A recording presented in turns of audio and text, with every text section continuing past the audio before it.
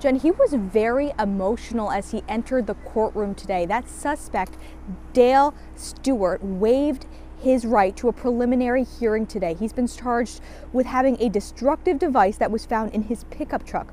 Those latter charges pertaining to a destructive device are punishable up to 10 years in prison and hold fines up to $10,000. Stewart pleaded not guilty last week to state charges of throwing or placing explosives. Earlier this week, an affidavit revealed that Stewart admitted to investigators he'd been charged.